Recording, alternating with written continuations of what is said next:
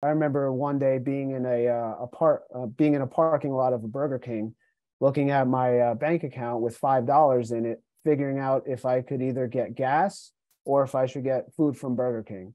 I think I chose gas. I don't remember, but that's the position that it puts you in.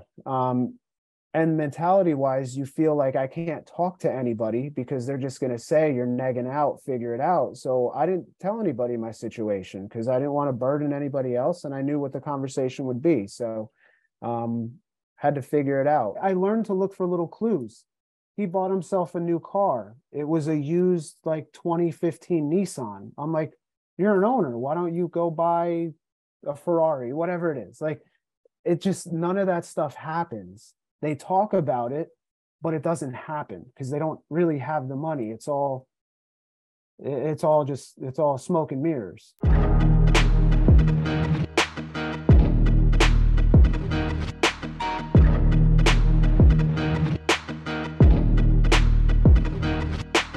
Mike, I'll tell you what, I've heard probably over 70 interviews at this point, 5 years in, and every one of them's unique. Every one of them is a horror story. And just looking over the email that you sent me a long time ago, I feel like this could be a script of some type of Hollywood horror story. And the reason that we're talking today primarily is this just shows you how important a subject line is an email, because we get dozens of messages a week, and your subject line, 9 years in Smart Circle.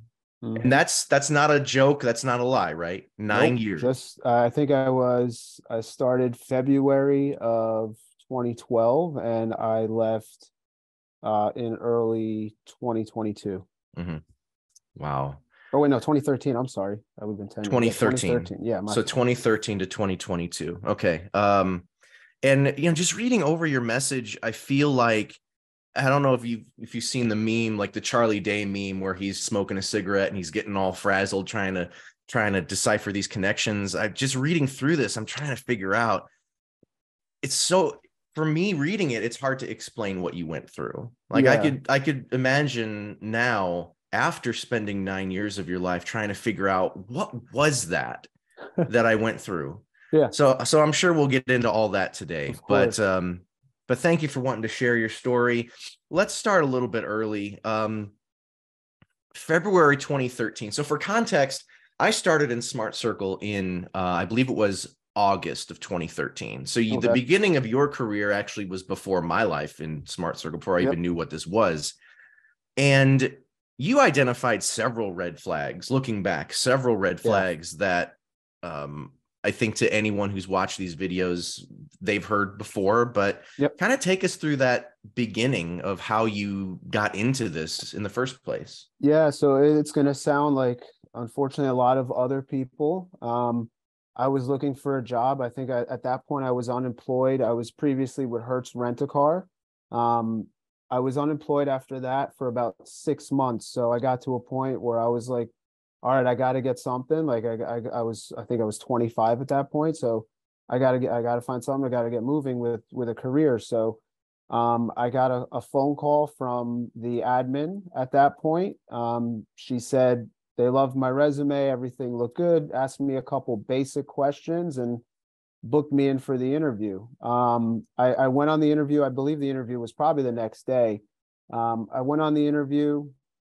The manager / owner, whatever we want to call them, pretty cool guy. I mean, I was with him for 9 years, so pretty cool kid. He was probably 3 or 4 years older than me. We had a lot in common. We both played baseball. We liked a lot of the same things, but typical first round interview, just basic questions. I left there with honestly no real idea of what was going on, like most people say.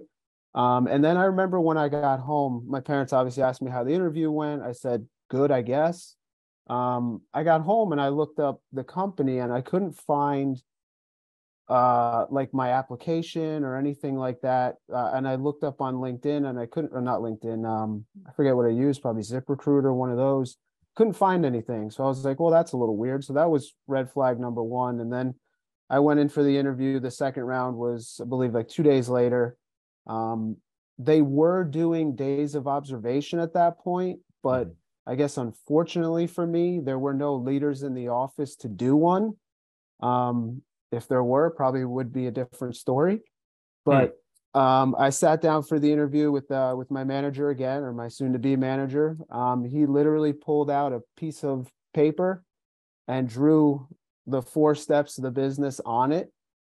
And well, obviously, whatever he said got me excited. I mean, Yeah. I saw the money, and I wasn't told it was commission. I wasn't told it was door to door, any of that stuff, which is seems to be pretty standard back then. But everything kind of added up. Obviously, I was attracted by the fourth box, the ownership box, and Yeah. kind of something I always wanted to do. Like I think a lot of people would agree they want to run a business of some sort, and that just got me excited. And that interview was like 20 minutes long. It wasn't anything crazy. I took the little piece of paper home and I started the week later. So Hmm.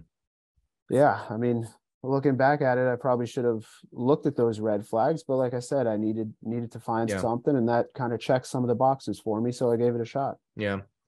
And I know that I've said this to other people I've talked to. There are a lot of red flags here, but a lot Yeah, of these, they're not going to be obvious to people really unless you're looking for them, exactly. especially Good point. back then. Because again, full context, this is February 2013. Um, I don't know what, if any, resources about Smart Circle are even out on the internet. I don't There know when was, I I think there was, was a rip-off report yeah, there was on likely at least the one of those. Yeah. on the companies on the name of the company that I interviewed at. Okay. I don't know if I found, I mean, I know I found it eventually, but I don't think I found it early on. But Yeah. again, I think I was just so looking for something, so desperate at Yeah. that point where I was like, all right, I got to find something. Sure. Yeah, for sure. And another red flag that you briefly mentioned was you had no idea you were going door to door or would be going door to door in your No day-to-day clue. Yeah. responsibilities. And you actually didn't even find that out until you were being driven to the first Oof. location, I right? remember that day like it was yesterday. So my first day was a Monday. So my first day, we did like an orientation type day. So we were in the office from like 9 o'clock till noon. So they introduced us to a couple of the other people in the office, kind of gave us the pitch, all that stuff. And then the guys left for the day. So I remember asking my manager, I'm like, hey, where's everybody going? He's like, oh, they're going out for the day. So in my head, I was like, oh, are they going home or what are they doing? No idea. So he's like, you'll find out tomorrow. And keep in mind, this is February. So February in Jersey gets pretty cold, snow, rain, whatever it is. So Yeah. next day, same thing, come into the office, shirt and tie kind of stuff. Actually, I was probably wearing a suit at that point. I don't know. And then my team leader, he's like, hey, you ready for lunch? I'm like, sure, cool. Where are we going? This is awesome. He's like, we're going to Subway. I was like, all right, cool. I could take a sandwich, whatever it is. And then he asked me on the way there, he's like, did you bring comfortable shoes? I'm like, well, sure, the shoes I have are comfortable. Why? He's like, well, we're going to be walking. So we drive out to the field. He parks the car in the middle of the neighborhood. I'm thinking we're going to his house or something. No Mhm. idea what's going on. And then I'm with another guy that started the same day as me, and he's like, are we what are we doing? Are we knocking on doors or something? He's like, yeah, like, what'd you think we were doing? And then I think it was like 20 degrees outside. We're wearing full suits, freezing. And you got 3 guys knocking on doors, 2 of them in full suits. Probably kind of awkward, but that was when I learned it was door to door. Hmm. Yeah, what did you think we were doing? Literally no idea, because you have not told Marketing. us anything about yet marketing, We're right? doing That's marketing for a home improvement supposedly. company. Yeah. Yeah. Yeah, and this I don't think we've had anyone. I've seen in the comments. I laugh sometimes because people just write "power home remodeling" in the Mhm. comments, but you might be the first person we've talked to who's worked on that campaign. Yeah. I mean, I don't So tell really, us a little bit about it. yeah, Power. I'm not gonna lie. Like I like their company. Like they're one of the top home improvement companies in the country, apparently. And I really don't have anything bad to say about them. It's just like And it's the same thing with a lot of the clients that I was working on. I know there's some horror stories, like with the people doing the charities and all that. Like I can definitely see how people cannot like that, but a lot of the clients that I was working on were pretty good. So Power was there. Well, they're a home improvement company. So roof, siding, windows, those kind of things. And we were doing a pretty simple job. We were generating leads for their sales force. So Mhm. we would knock on the door, probably 60 to 80 houses a day, and people were pretty receptive. Like seeing my first day, my team leader, he was pretty good sales guy, but we wrote like 6 appointments. So Yeah. that got me pretty excited. And it was pretty simple process. We write the lead, and then one of Power sales reps follows up on it and sees if they can get work done. And I looked up reviews of Power. We would run into people that had work done by Power and had a lot of, I mean, yeah, you'd probably sprinkle in some complaints here and there Yeah. about any company, but a lot of good stuff from people. So that kind of got me excited. That's why I kept coming back, I guess. Yeah. So how were you, based on what you were told, how were you supposedly compensated? Because I know all Yeah. these sign up campaigns, whether it's home remodeling or internet, Hmm. phone, whatever, even if it's like the the ADT security guy coming to my house a couple weeks ago. What do you have to do? How are you compensated for that Yeah, campaign? good question. So I remember when I went like for the second round interview, all my manager wrote on the 4 boxes. He wrote entry level $400 to $600 a week.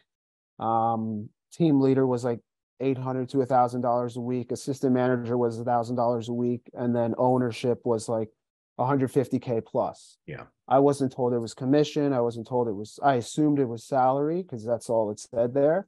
Um, and then my team leader, when we wrote the appointments, he was like, "Yeah, I get $180 for every appointment we write." So I did the math, and I was like, 180 times six, like that's some pretty good money right there for one day. And he didn't Mhm. correct me. He was like, "Yeah, that's really good money." So I'm like, "Wait, so you can make $500+ a day here? Like, let's go."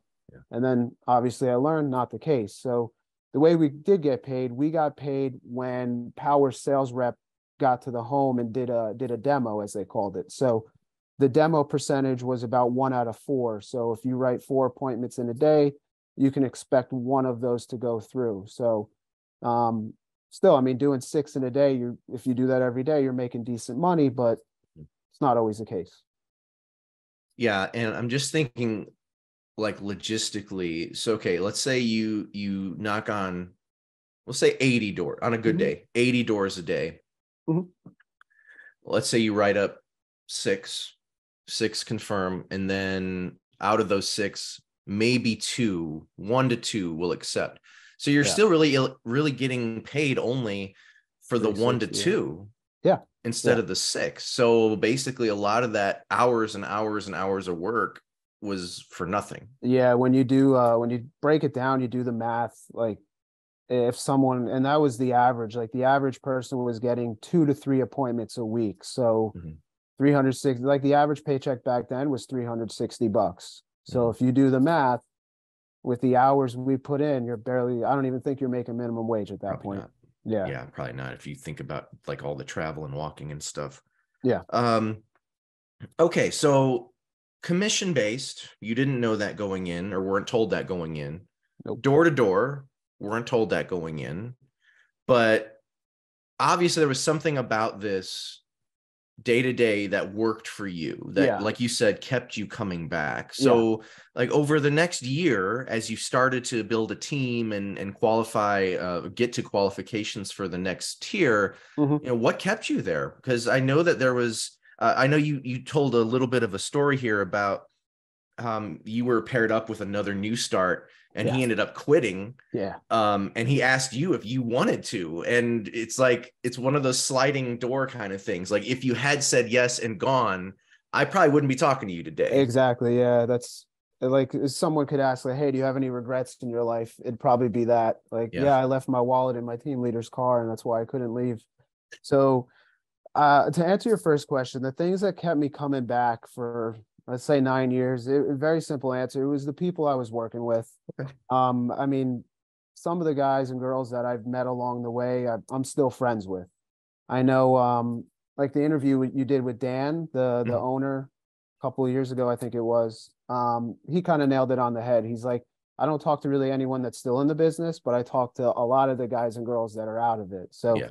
same thing for me. I mean, one of my good friends I'm playing golf with on Sunday that I started with 9 years ago. Okay. So it's the people. Yeah. I'd really, and I can't say all bad things about it because I definitely have some good things. Like I enjoy training, I enjoy coaching, teaching people, and just seeing other people grow and seeing someone get their first lead or first sale. Like that's what kept me going. Yeah. Um, but yeah, the second part of that question, the kid that was that so very rarely, I mean, one of the rules in the business is don't let new starts work together Yeah. because they're going to play what we call negative volleyball.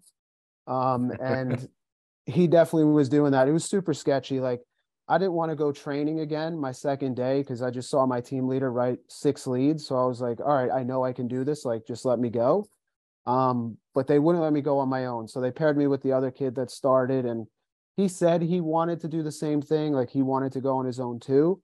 As soon as my team leader left, it was like a Jekyll and Hyde moment. He was like, "Man, this is stupid. It's cold out. This sucks." I was like, "Okay, like calm down. Like we just saw our team leader write 6 yesterday. Like we got this." Like I turned into his team leader, it seemed like real Yeah. quick. But an hour in, he calls his buddy who was local and he said, "Hey, I'm getting him to pick me up. He's gonna drive me back to the office and I quit." He's like, "You should come." And like I just said, I left my wallet in my team leader's car and I just couldn't call him to say, "Hey man, I'm done." Mhm. So I was like, "Yeah, no, just go. I'll be here. I'll be fine by myself." And yeah, I don't know. Looking back on it, I probably wish I had my wallet, but Yeah. it is what it is. Can't Yeah. can't change it. Right. Okay, so about a year goes by. So we're in February-ish. We're in early 2014. So I remember in early 2014, I had just helped open up an office in Oak Brook Terrace, Illinois. We were one of the first grocery offices in the Chicagoland area. So we were Nice. going to the Jewel Oscos, and there are no Kroger's up there. So it's primarily Jewel Oscos selling crap, Yeah, of infomercial course. stuff. Yeah, I see what some of the retail guys are selling, and I'm just like, man, I had it easy with roof siding windows and Verizon FIOS and stuff. Yeah, that's a good point. Because I mean, even though it's door to door, which everybody hates, you're at least selling a product that I think a lot of people will get use out of if they need it. Yeah, And nobody needs the crap I was selling. That's for yeah. sure. Okay, so you're in there for about a year. You're building your team. You're kind of getting excited about being promoted. What were some of the conversations that were taking place between you and your manager around that time? Yeah, so we were talking about like expanding and hey, this territory needs a manager and you should go here, all that. Like power home remodeling is going to be huge and all that. And it was really just like big picture conversations about like next steps, those kind of things, and kind of solidifying the team that I had and who might want to expand, all those kind of things. And really looking back on it, what those conversations do is they just keep you going. They keep you excited because it's creating that vision of what could happen or what could be. Yeah. So that's really what the conversations were, and that obviously kept me going. I love how you said what could happen or what could be, Yeah, because I feel like the entire Devil Corp universe is built that's on all it that. is. Because That if, that if you is the get key. if you get one Yep. person out of a million that makes $1 million off this business, they use that as evidence and say, look, it could happen. Yeah, It's only look what one in a happened to this guy. million. Yep. Yeah. Yeah, and like that's part of the sale that that's one thing I learned too. And the owners are selling every day. They're selling the opportunity, they're selling the vision. That's what they do. Yeah. That's what I had to do. That's what you have to do when you're building a team. Like every day it's just like, hey, like think about next year this time or where you could be 6 months from now. And that's what was done. So like in February of 2014, same kind of conversations. Like, hey, where do you want to open up? What do you want to do? Like, what do you want your company name to be? All these kind of things, Mhm. just to keep you going. And I'm sure you remember one of the things that they dangle in front of you, apart from the salary or the money, the six figures, is well, you get to management, you don't have to go to the field anymore, right? Yeah. You can just stay in the office. But once you got promoted to at least assistant management, you even found out that that's not even true. Yeah, that was a bit of a shock, and that was the first day. So I did my little welcome to management speech, like all that kind of stuff. The guys leave for the day. I didn't have to cut territory or organize car rides. I had people that did that finally.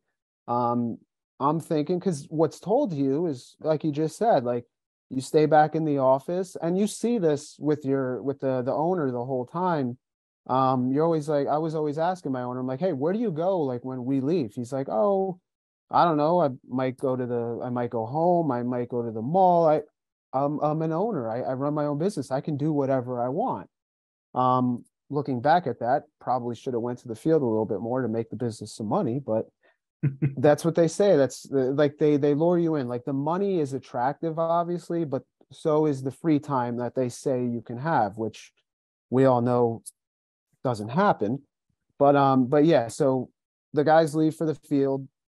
I end up having to buy dinner or buy lunch for everybody in the office, which was fine. It was a little like, hey, welcome to management, buy lunch for us. I'm like, oh darn, okay. I didn't really make much money at that point, so that kind of hurt a little bit. But um, yeah, then the conversation of like, hey, don't how do I get paid now? Because we're told it's $1,000 a week plus as a manager. But I learned a lot that first day. Like me and the other assistant manager who got promoted like probably 2 months before me. He's like, all right, let's go to the field. I'm like, to do what? Like, I thought we'd just hang out here, maybe do some interviews, watch TV, wait for the guys to come back. He's like, no, like, we got to go to the field. Like, we're the best ones. I'm like, I thought we didn't have to anymore, but not the case. Definitely a little culture shock or a little surprise there because you get so excited for something Yeah. and then it doesn't happen. So you had already invested a year into this, and and anyone who has any background in this scam knows that that's kind of the yardstick there. Is Yeah. like after a year, you're kind of ready to move up or Yep. ready to get out, basically. Yeah. And you, of course, were not ready to get out. You were successful. You'd just been promoted to assistant manager. So as much of a shock as that was, were you thinking any thoughts about, well, maybe this isn't what I thought it was? Great question. So I think for me that just goes back to my personality. Um, I looked at it, and it's the reason I started. All my manager had to do when doing the interview and keep me going was show me that fourth box and what it could be. So the ownership side. So I just looked at that as just another little hurdle in my journey to management. I was like, all right, darn, like, well, at least it's not as bad as going to the field when it's raining outside. So Mhm. I just looked at it as another little hurdle that I had to jump over to get to management. And that's kind of the story of my career. That's how I looked at all the hurdles that I went through. Yeah. Yeah. And something else you mentioned too, because after a while, your manager wanted to switch or was switching. We'll get into Yeah. wanted to, but was switching campaigns. So you were going from Power Home to Hmm. Verizon FIOS. You were kind of told that it wasn't his decision. Yeah. It was somebody else's decision, which Yep. again, red flag, right? Yep. Yeah. So this was probably going into the spring, summer of 2014. So everything in my 9 years there was just like terrible timing for me, it seemed like. So Yeah. I have a team of probably I'd say 15 to 20 people, a bunch of good people Wow. in there, and we're ready to move on. We're ready to, I don't know, open up wherever we wanted to go. Mhm. Um, and yeah, like you said, Verizon FiOS comes along, and we hear rumors of it, like, hey, they're testing Verizon in this market. Like, if it blows up, like, we want to jump on that and all that stuff. And I thought that my manager could just be like, all right, let's decide to do Verizon, but not the case. I don't know if he was forced to do it, but it was highly suggested that we switch the entire office to Verizon FiOS. And he told me that, and I was like, oh darn, I don't really want to learn a new client at this point. We have all these guys doing really well on power. Why mess that up? So my idea was, why don't we just have half the office do Verizon and my half do power? I thought that was a completely reasonable thing. And looking back at it, probably would have been pretty profitable for him because we would have had two teams or two clients under one office. So that Yeah. would have made sense. But yeah, it was pretty much forced or suggested that we all switch to Verizon. And that ended up happening.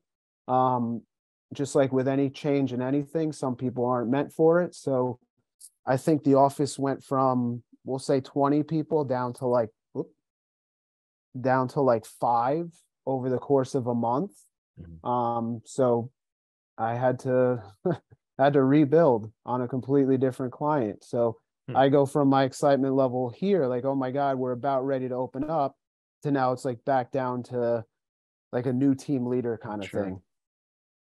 Do you know, or were you told who made the decision ultimately?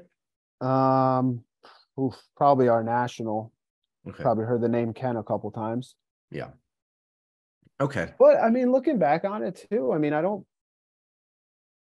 mean, I don't know. I never got to a point where I was in those conversations, but it probably came down to a money thing, and we had the team to do it. I guess it just shoved the Power Home Remodeling campaign under the bus, but it was probably a money decision there. Like, hey, Verizon has endless resources. So I understood, unfortunately, I understood the decision. I understood what the game plan was, but I did like my idea as well. And I just didn't like that people were forced to train on something that maybe wasn't right for them. Like, there were guys that could do power that just couldn't do Verizon.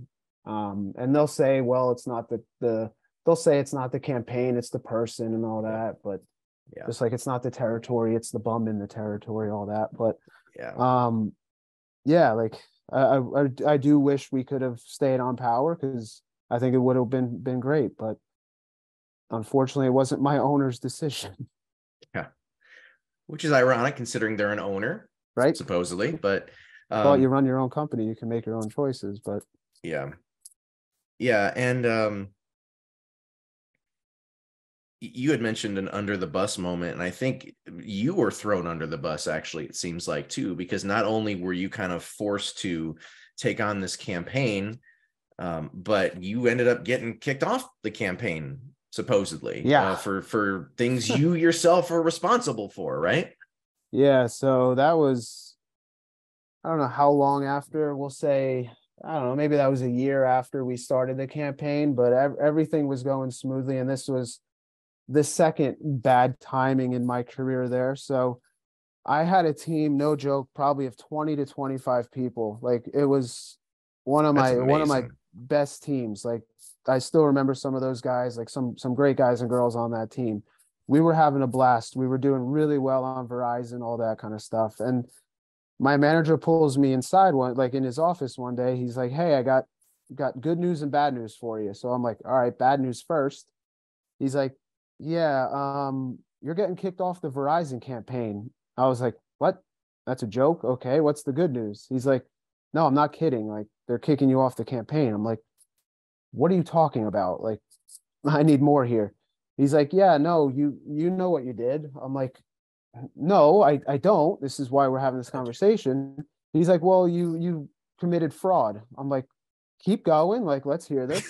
So apparently what happened is they said I committed Social Security fraud, which I was like, well, that sounds serious. He's like, yeah, you signed someone up, you checked their credit, and they didn't want the service. I was like, I really have no idea what you're talking about, because the whole Social Security fraud, like, there was that going on in other offices. Like, I know some of the videos you've done, someone mentioned that. Yeah, I was like, I don't know what you're talking about. It turns out it was someone that I signed up. I did sign the person up. They did want FIOS, but apparently they knew some of the higher ups at Verizon, and they wanted a better deal. And they said, and this is true, he called me. I gave him like almost the top of the line package. He wanted everything. This is after I signed him up. He calls me, and I did chuckle a little bit. I was like, sir, I can't get you that for free. And he's like, all right, well, I'm going to call the people I know at Verizon. And I was probably like, okay, like do what you have to do. So apparently he did what he had to do, and he filed a complaint against me somehow, and it ended up getting me kicked off the campaign. But the other thing that I was really upset about with my manager, and he said 3 strikes, you're out. I'm like, well, what the hell? What were the other 2 strikes? He was like, well, I didn't think I would have to tell you, but you had 2 other complaints through the course of the last 6 months. So I was like, you didn't think maybe tell me that? He's like, I didn't think we'd get to this point, but here we are. Good news though is you can switch back to power because that's coming back. I was like, all right, well, that's good news because I know power like the back of my hand. So what can we do now? He's like, well, what do you mean? I'm like, well, I have a team of 20 people. Be kind of crappy if they just said, hey, Mike's just switching, you guys stay. He's like, well, no, that's exactly what's going to happen. You have to rebuild. I'm like, oh, here we go back here, back to square one again. Not fun conversations they're not having, not easy conversations with the guys that were on my team because they were like, what's going on? And the weird thing that I was thinking over the last couple of weeks is how a lot of like you would think the owner would have the conversation and explain why I'm switching back to power or something like that, but they leave. They're nowhere to be seen at that point. They don't want to have the weird conversations. They don't want to have the hard conversations. They put it on the leaders and they say, it's your fault, take accountability, all that kind of stuff. So I guess I just had to explain to everybody, hey, this is what's going on. You guys are in good hands with the owner.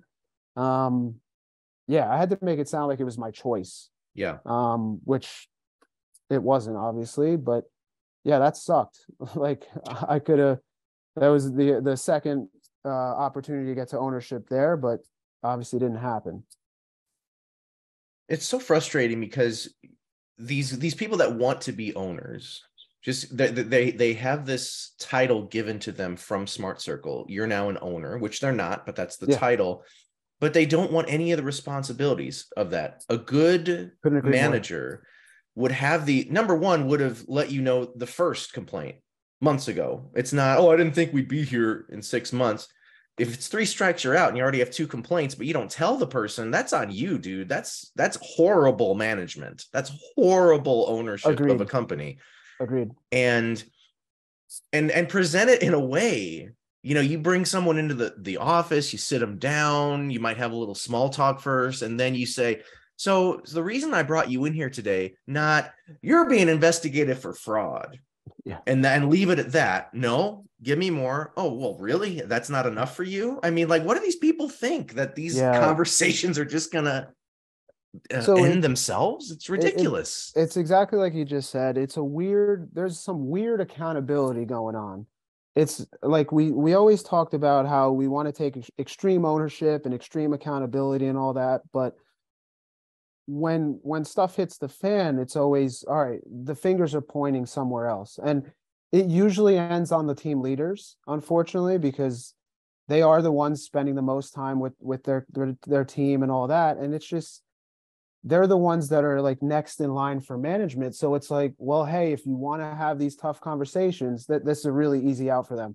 If you want to be an owner, you have to get ready for these tough conversations. So you should have them now. Yep. But that's what they would keep doing, is like, you have this conversation or it's your fault or something like that. And it's like, well, hey, get used to it. That's what happens at ownership. And I heard those conversations too. The regionals and nationals are very good at doing that too. So, I mean, we have enough evidence, I think, over 5 years to say that most of the claims made by these people are just outright lies. I mean, like you had mentioned earlier, we're taught that it's not the person and it's not the territory, it's the pitch, it's the campaign, it's the systems, right? Yeah. But we know that's not true. I mean, we know that Chattanooga, Tennessee, 9 out of 10, I think 10 out of the last 10 offices that opened up in Chattanooga closed. That's what the Juicy Rhino podcast is all about. Yeah. So it is territory, and it is the people. I mean, it has nothing to do with the systems. It has nothing to do with the pitch. You might, if you're in a low income area, I was in South Chicago selling my kitchen crap, and no one could afford it, or B, they were on assistance. So they were like, oh man, if I had my own money, I would love this, but I just can't afford it. If you encounter 100, 200 people a day who are on fixed incomes and you're trying to talk them into shelling out $40 for a kitchen appliance that nobody needs. And then the conversation you'd have with your owner is, no, Mm-hmm. you're negging out, as they say, and it's your fault. And then that messes with your head. You're like, how is this my fault that they can't afford it? Well, no, you're just complaining about your territory. And then they hit you with what they're supposed to tell you. It's like, oh, it's not the bum in the tea, or it's the bum in the tea, not the tea. Like all these rehearsed things that they're supposed to say, that's what they hit you with. They don't actually find the solution. And it's funny you mentioned that, because I actually, one of the first times we actually visited Power Home Remodeling's headquarters, they had it was like they had a little Excel PowerPoint presentation, and they had historical evidence of towns where they get more leads than other towns. So I see that, all my guys see that, and they're like, wait a second, that we're told it's not the territory, but here they have a chart of historical data that it is the territory. And the guy running the presentation is like, yeah, we won't send our teams here, we'll crush this area. And I'm just like, why can't we be on the same page? Like, why is it?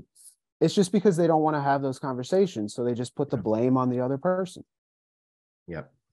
If you're not making them money, you're doing something wrong. And even though they can't find the solution for it. I really never understood that, because if I mean, and truth be told, if I was the manager and I know there's some towns that are historically worse than others, why would I, like, financially, it would be smart not to go to those towns. But no, it's not the town, but we have evidence saying it is. Like, we're trying to make money here. Why don't we go to the areas that historically make the most money? It just makes sense, but they want to screw with the mentality of the people, or of the employees.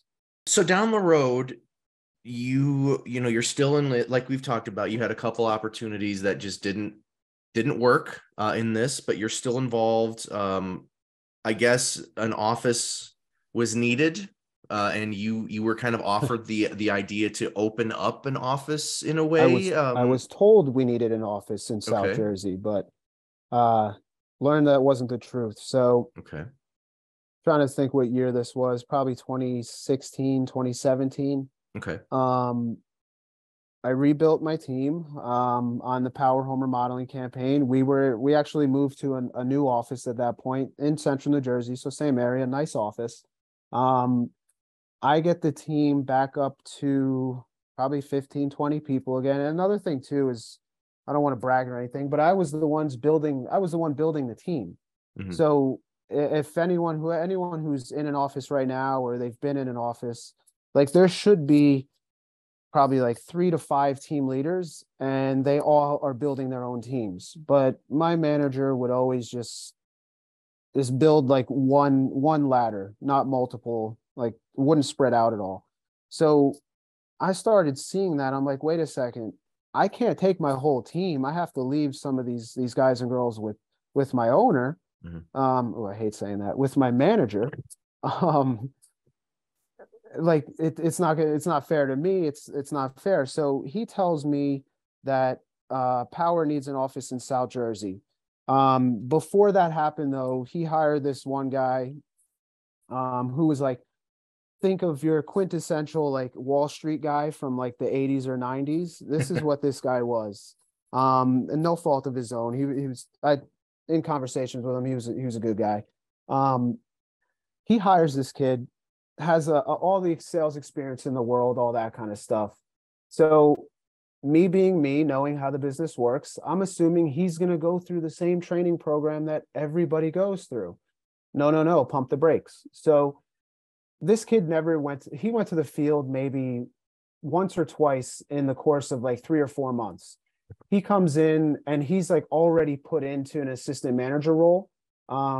He's doing interviews, he's running morning meetings. And credit to him, like, a lot of the stuff that he had was really good, but he didn't know any better. Like, he wasn't told that this is how the business is supposed to work. But everybody that was in the office, they're like, why is this guy doing this? Why isn't he doing what we're doing? And I said that to my manager. And he tells me, he's like, no, you're just complaining about him, that he's good and all that. But I'm like, well, this isn't fair. Like, this doesn't make any sense, but whatever.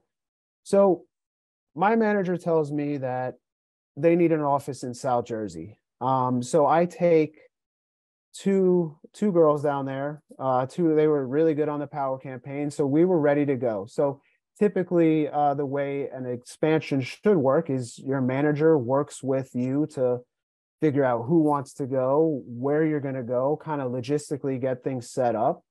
Not the case. He was just told, hey, you guys are going down to South Jersey. I don't suggest you get your own office. I suggest you go to the Nationals office, so Ken. So that was kind of an easy decision, because who wouldn't want to work out of the Nationals office to kind of learn everything? So that was easy. We had to find an apartment. We had to pay for the apartment. There was nothing done for us. And this was over the course of like a month. So we weren't given too much time to prepare. And the other thing that comes into play is financially, like, we're not making too much money anyway. So it's hard to put down a deposit on an apartment when you make $600, $700, $800 a week. Yeah. But we got it done. Obviously struggled, but we got it done. We got our apartment. We move in on a Saturday. Sunday, just getting situated, and then Monday we were to go to our Nationals office. I remember this day again like it was yesterday, because this day sucked. As soon as we get into the office, the admin, she's like, hey, Mike, what's going on? Uh-oh, this isn't good. So I'm like, yeah, we're here from Central Jersey. She's like, yeah, I know what office you're from. What's going on down here? I was like, oh, we're going to start the power campaign down here. She's like, okay, you guys are here for a road trip. And then she just went back to what she was doing. So we found a little spot. We started kind of there were probably 60, 70 people in the office at that time. So we went into Atmo, or Atmosphere as we call it, just kind of introduce ourselves, and everyone's like, oh, you guys are the road trip from Central Jersey, all that. So I get to a point where I'm like, all right, I'm tired of hearing we're a road trip from Central Jersey. I got to go talk to our Nationals. So I get in there. He's like, what's up, Mike? What's going on? What are you doing here? Oh, crap. So now I tell him, I'm like, hey, we're here to start the power campaign in South Jersey. He goes, well, that's not going to happen because there is no power campaign. I hate power. I'm like, oh God, I got to sit down for this one. So he's like, who sent you? I'm like, well, my owner. And then he tells me, he's like, honestly, I haven't talked to your owner in probably over a year. He has nothing to do with the growth of the organization. And to his credit, I understood that because I never heard them talk. My owner was always like, yeah, he does what he wants to do. He was on his own kind of island, as they called it. Mm-hmm. So I'm like, well, what's the plan? Like, what are we doing? He's like, well, what'd you guys do? Like, did you get an apartment or something? I'm like, yeah, we signed a 1-year lease. He's like, oh crap. Okay. So we figured it out. Like we started doing power. He's like, I'll let you guys write leads because you have to make money somehow. And then he's like, I do suggest everybody switches to Verizon.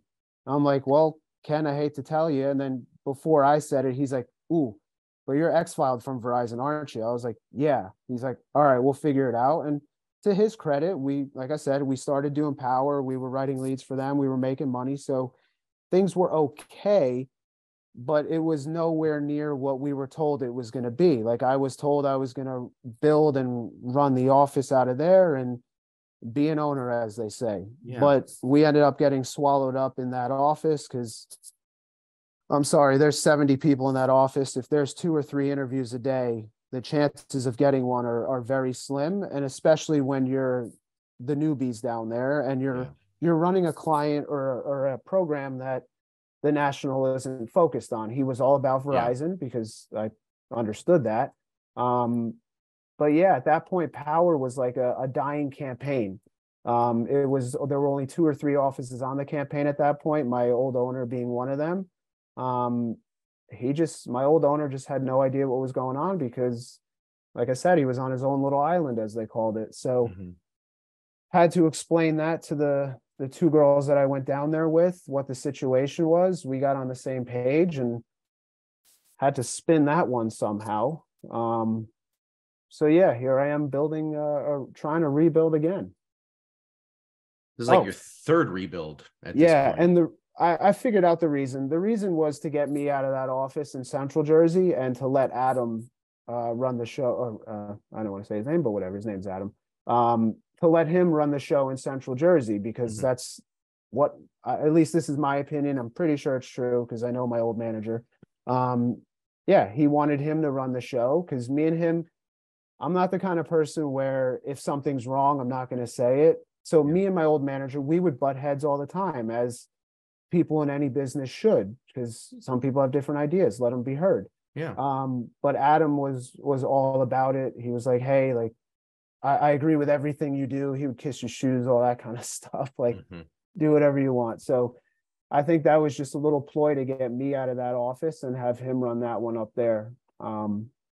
Would have been nice if he said that, but not made us get an apartment. Yeah. But yeah, Yeah, there it is what there's it is. so much in there that is just shady as all It's get just out, man. it's just not it's just not being a good person. Like don't force people to buy to get in a legal contract to buy an apartment. Like just fire me. Mhm. But they can't do that because then I'd collect unemployment. Like Yeah. just like I honestly, there were so many times like I would have fired me when I got kicked off Verizon. Like I would have fired me right then if there were issues. Like just do that. Like, but no, you can't because I don't know. You got to retain as many people as you can, I guess, regardless. Yeah.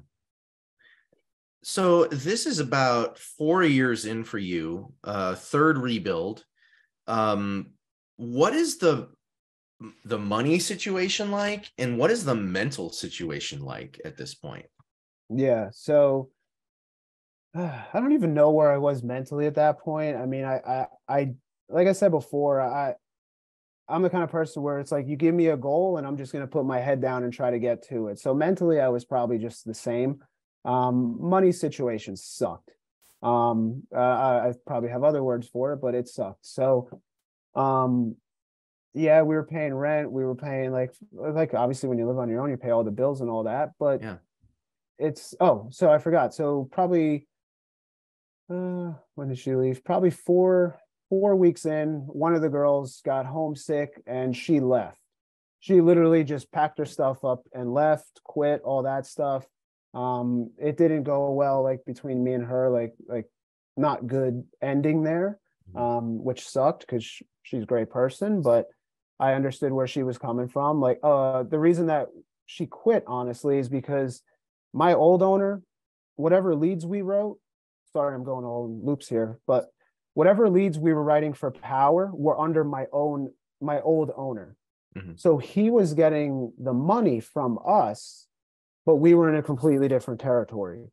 So every Sunday or every Saturday, probably after the field, I would drive up to my old office, pick up our paychecks. Now, paychecks being right and wrong is a complete different story we can talk about. Yeah. But this goes again to the owners putting the hard conversations not on themselves, but on other people. So I remember I got the first paychecks and I had access to our computer system that would tell us what leads went through and how much money we should be getting paid. I don't think he knew that. The paychecks were never right, which is a pretty standard thing in Smart Circle. So I bring the paychecks down. I open mine. The girls open theirs, and they both freak out because we just moved into a new apartment. We have no money anymore because we just paid to for furniture, all that stuff. The paychecks were literally like we were all expecting over $1,000 because that's what the system was telling me, and I showed them.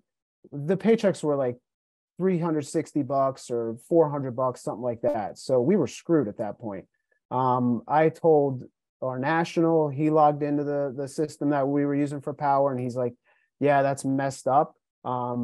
We were a little bit taken care of, but the trust at that point was gone. So every Sunday, every Saturday, I was driving up there to get the paychecks, and they were never wrong. They were getting, I'm sorry, they were never right.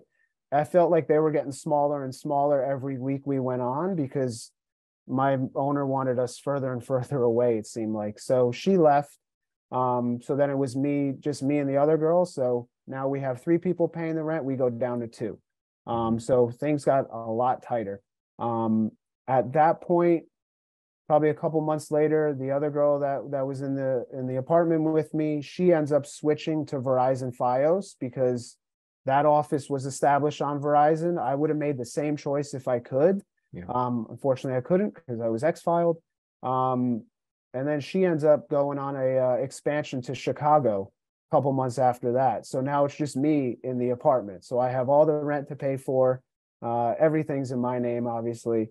So I remember one day being in being in a parking lot of a Burger King, looking at my bank account with $5 in it, figuring out if I could either get gas or if I should get food from Burger King. I think I chose gas. I don't remember, but that's the position that it puts you in.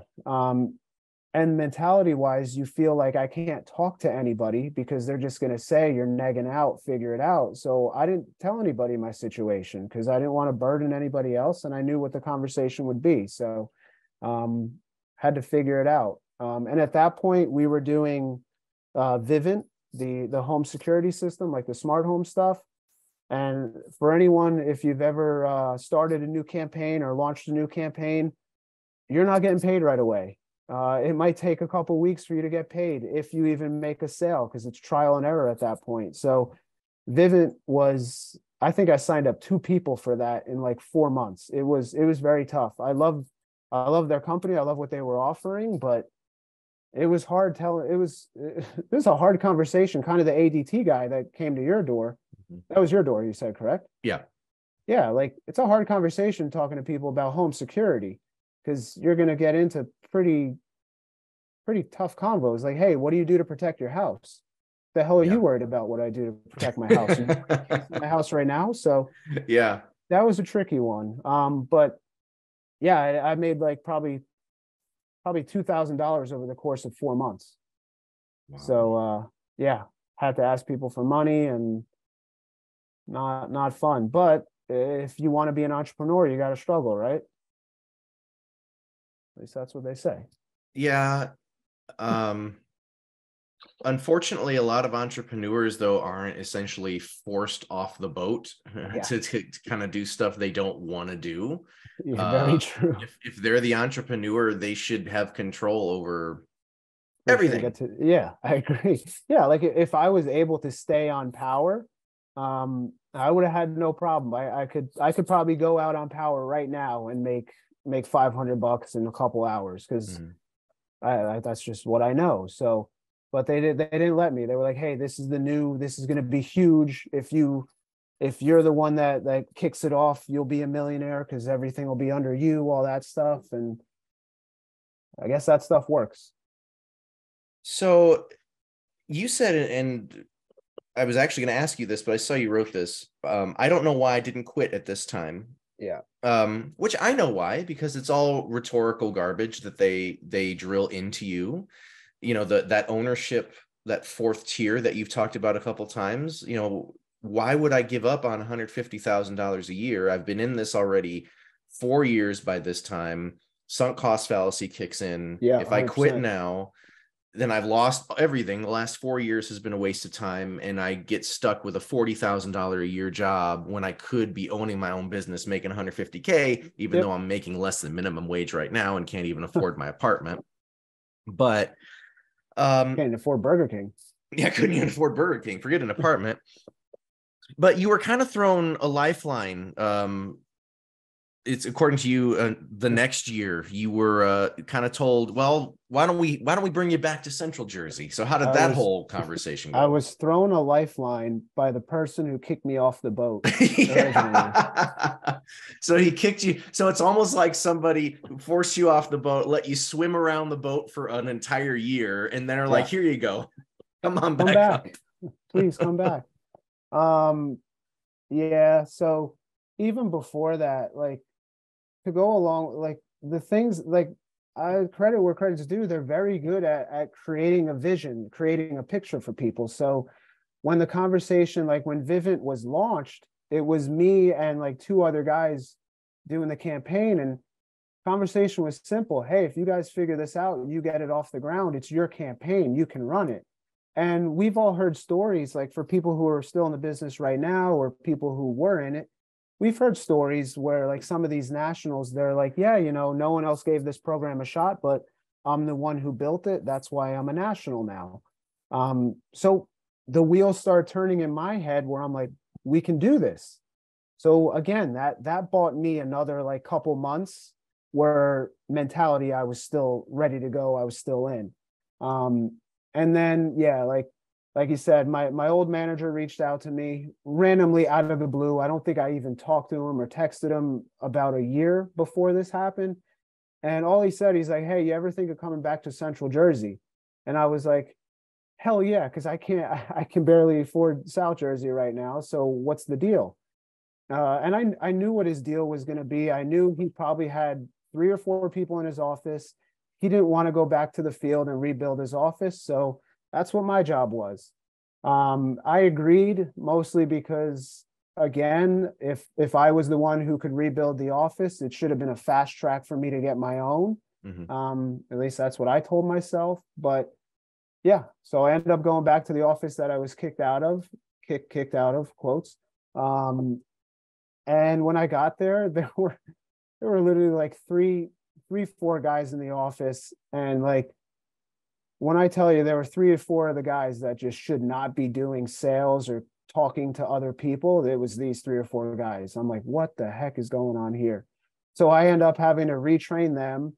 I think 2 of them fell off, probably because I told them to. Like, I'm not allowed to fire people, but I can say behind my manager's back, hey man, this isn't for you. Like, don't do this anymore. Like, just do something else. Like, I had no problem doing that because I don't want to waste other people's time. I guess I can do that, but they can't. So yeah, I end up rebuilding that office. And that probably got us to COVID. I'm thinking, yeah, that was probably 2019. Yeah. Yeah. Yeah, I'm thinking that was early 2019 that I came back, and then throughout the summer, just rebuilding the office, getting a bunch of good people in there, and then, oh yeah, COVID was the fourth challenge for me. Yeah. And then March, I think it was March 17th, we got the call from Ken where he's like, hey, shutting down everything, no more door to door, all that stuff, which completely reasonable. Yeah. So now I'm like, oh crap, here we go again. I got 20 people on the team, or 15, 20 people on the team. What do I got to do now? The next day we all come into the office, and ADT is magically one of our clients. Really weird how that happened. So there's no way we're going to the field, right? No. We have this little letter that the owners print out, supposedly to give to the police when we are going to get stopped because there's a pandemic going on. That didn't work. A couple of the guys went to the field. I didn't want to go to the field for because some of the people I live with are older, so I'm not going to risk it. Within an hour of the guys going to the field, they're back at the office, saying there's like they got kicked out by the cops, which is a pretty common occurrence doing door to door, because why the hell would we get permits? But this one, they were yelled at pretty bad. So that was the end of that. I think we had ADT as our client for like a day. So yeah, we let go. I don't know, they were taking care of us with the unemployment boost. That was nice. So a lot of the guys were making more money just on unemployment than in the field. So there was no shot they were coming back. So I think we came back probably July of 2020. I think it was late July of 2020 came back. And throughout COVID, we were coming into the office 3 times a week to do recruiting and training. So we were hiring people throughout COVID, and we were training them just like the basics, like the the, I don't know, the 4 steps of the, or 5 steps of the conversation, all the basic smart circle stuff, just in preparation for when we were coming back. Yeah. I mean, everybody thought it was going to be like a 2-week break, but it ended up being a couple months, obviously. So we would hire people and then we like, hey, we'll call you when we're allowed to work again, never see them again. So we come back and we have like four or 5 guys in the office, and here we go, starting over again. And I think that point, we stopped doing power. We started doing the Inspire campaign. Inspire is actually pretty cool. It's clean energy. So nothing wrong with clean energy. So we started that campaign. So now got to learn a new campaign. And the part that sucked, I remember, it was me and one of my guys, his name's Ben. It was literally just me and him at that point. Credit to him. I mean, he was young at that point, probably, I don't know how old he is now, but I think it was his first job out of college, and he had the right mentality for it. He was like, let's figure this out. Let's do this. So that kept me going, because I don't want to like quit on him, that whole thing. So we are struggling. Like, my owner is giving us shit for this. He's like, why can't you guys do this? Like, there's offices that are crushing it on this. He never went to the field to help us out. We're just figuring this shit out. We're just figuring this stuff out on our own. And then we get back to the office every day. Why'd you guys do 0? Pitch, pace, attitude. It's not the T, it's the bum in the T, all this stuff. And I'm like, you don't even know the pitch. You don't even know what Inspire does. So that was another financial struggle there, and mentally. But yeah, we ended up figuring it out. I actually forced a road trip. So me, my guy Ben, and another guy Mike, we ended up going to our office down in Baltimore. One of the top owners on the campaign there. I didn't tell my manager we were going. I was like, hey, we're going to be out for a couple of days. He's like, this is on the way to Baltimore. He's like, where are you guys? I'm like, I took the guys to Baltimore. We got to learn Inspire. He freaked out, obviously, but didn't really care, because you got to figure it out somehow. First conversation I have with the manager down in Baltimore is the same conversation I had with Ken when I got to his office. He's like, yeah, I don't know what your owner's thinking. We really don't talk to him much. He has no idea what's going on in the organization, so I'm glad you're here. I'm like, what the hell is going on? So we learned what we had to learn. And then when we came back, my manager was obviously pretty upset with us, but I was like, hey, we're either going to make money for you or we're not going to make money for you. Which one would you rather have? He's like, all right, good point. But let me know next time. And I'm like, well, let me know next time you want to kick me out of the office and force me to go to South Jersey. Good point. That's just how it is. So yeah, we got it off the ground. I mean, Inspire was pretty good. And then, yeah, I would say it's probably early 2021. My manager is, this is the first inkling I got that he was on his way out. He started having us work every other Saturday, not every Saturday. Now, obviously, I was cool with that, because who the hell wants to work every Saturday? But for me, I saw that as, okay, he is going way against any, like, no one's going to approve. Like, he's not going to go to Ken and be like, hey, Ken, I'm giving the guys off every other Saturday. Ken would light him up for that. There's no shot he even told Ken. I remember having a conversation with Ken. He's like, what's up with why aren't you guys doing leads on Saturdays? I'm like, oh, well, we work every other Saturday. He's like, what the hell? Like, no, you can't work every other Saturday. It's every Saturday. Of course, that was my fault, not my owner's fault. That's my fault.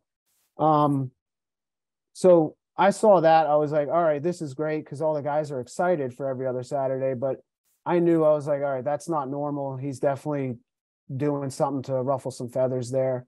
Over the next couple of weeks, like, he started not coming in. He started missing days. Like, I could just tell he wasn't going to last much longer.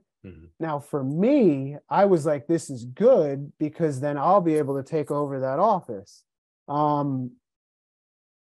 There was one day that pushed him over the edge. Not one day, but one person that interviewed. I'm sure you're aware, and everybody's aware, the business has a weird way of attracting just the weirdest people. So winter of 2021, this kid comes in for an interview. Definitely a weird guy. Definitely unique, interesting. Um, all the red flags in the world to not hire the guy. But guess what? He's coming back for a second round interview because why the hell not? So this is going to sound crazy. It's going to sound like I made this up. There was probably a foot of snow on the ground, and our office had just a bunch of windows looking out to the parking lot. So one thing we always like to do is keep an eye on the parking lot, see who's coming in, so we could be like, all right, I got to get this person for a second round interview. Like that person looks great. Like get excited for that for these people. So we watched the kid leave. He literally pees outside of his car. Like just opens the door and pees outside of his car. And we see it. We see it in the snow. We're like, is this kid taking a leak outside? And we're on the second floor of an office. Underneath us is a doctor's office that does like rehab and all that.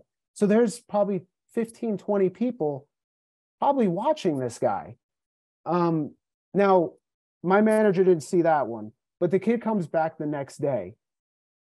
He does the same thing in the same spot before he comes up for the interview. So we see this again, and then we go into the office, and I'm like, dude, you got to check. This kid's literally taking a leak outside. Like, what's up? He's like, what the hell? So he turns around, looks outside the window. Kid's still taking a leak outside of his car. So kid comes up, and my manager, I mean, thank God he did this. I thought he was going to have one of us interview him. Well, he did hire him. That's what I'm thinking. Okay, so never mind. He hires the kid. Oh my God. Oh no, I'm trying to think because we end up hiring him. So I think it was one of the girls in the office ends up interviewing him. Probably gives him a terrible recommendation, like don't hire the guy. But at the time, there were 4 of us in the office, so we'll hire whoever we can to build up the office. So actually, yeah, that's where I was wrong. So he took a second leak his first day. So I go into his office. I'm like, dude, this kid's taking a leak outside of his car again. Like, we can't work with this guy. Like, this is crazy. So he ends up letting him go his first day to work here, as he should. But that's what pushed him over the edge. He was like, dude, I can't work with these people. Like, I'm like, well, why'd you hire the kid in the first place? Like, that was your mistake. He's like, dude, the people, it's just everything, COVID, all this and that. He's like, I'm going to take the money that I saved and I'm out. So I'm like, all right, do what you got to do. And like, credit to him. I know he was, because I'm sure if people have seen the other videos, you don't really get the money that is in your bank account. It's not yours at the end of the day, because they give you, what is it, power of attorney that Smart Circle gets. Mm-hmm. I should know that because I signed all that paperwork when you sign it to be an owner. But that's another, we can talk about that too. Yeah, he was done. So I think he actually he took a lot of money out. I know he said, I think he left with probably 50 or 60 grand in his personal account because he was smart. Like, I saw, how did he do it? I think he was slowly taking money out probably for about 2 years before he quit. Because I mean, I know he made pretty good money when he first started. So there was money to be made there. And I guess he kind of saw the writing on the wall. He knew how it worked. So he did what he had to do. He took care of himself a little bit. But he literally left us high and dry. Like, I think he quit on a Tuesday. He pulled me into his office. Of course, he tells me, not the other 4 people in the office, and he leaves. He's like, hey, take the guys to the field. As soon as you leave, let me know so I can come back and clean out the office. So I'm like, yeah, sure, no problem. As I'm driving to the field, I'm like, wait a second, what the hell are we going to do? Mm-hmm. Like, if we have no office to come back to. So I tell the guys what's going on, and they're like, well, what are we going to do? That's probably the next. I remember I was outside of a Wawa. That's when I should have really quit, because like, if my manager quits, one of the guys that I looked up to, if he quits, I should be like, all right, I'm done too. But no, me being stupid, I end up calling the manager in Baltimore. and he gets me in touch with a manager that's coming up to our territory to open up a new office. So I'm like, wait, what? He's like, yeah, we were planning to basically kick your owner out of the territory. I was like, the hell? You can just put another owner in another territory? He's like, well, got to do what you got to do. So I end up talking to my soon-to-be new manager, and we figure it out. He's like, look, I'm coming up to there. We're opening up an office in 2 weeks. So you guys are more than welcome to work out of that office. So I was like, all right, cool, no problem. I end up, like, we still got to make money. So for a week, I end up meeting the guys at a Wawa, and we're running the office out of my car for a week. Actually, it was a pretty good week, not gonna lie, because you don't have to deal with all the office BS, all that drama. You could just go to the field. So that was a pretty good week. But yeah, we end up starting at a new office. Now it sounds like you're once again headed in the right direction, right? It seems like. Yeah. The new manager, his name was Glenn. I'll say his name because I really don't have anything bad to say about him. Good guy. He was great. Like, he took care of us. He was like, hey, I heard you got kicked out of your home. You have a new home now. So I was like, all right, this guy sounds cool. He's probably one of the best people I met in the business, not gonna lie. So he opens up a new office literally 5 minutes from where I'm living. I'm like, all right, this is pretty cool. Like, right down the street. This is great. Now they open up the office with him and another manager coming up on the Verizon campaign. And it was really cool because they were from two different sides of Smart Circle. So I think you came out with your first video probably 5 years ago, right? Yes, 2018.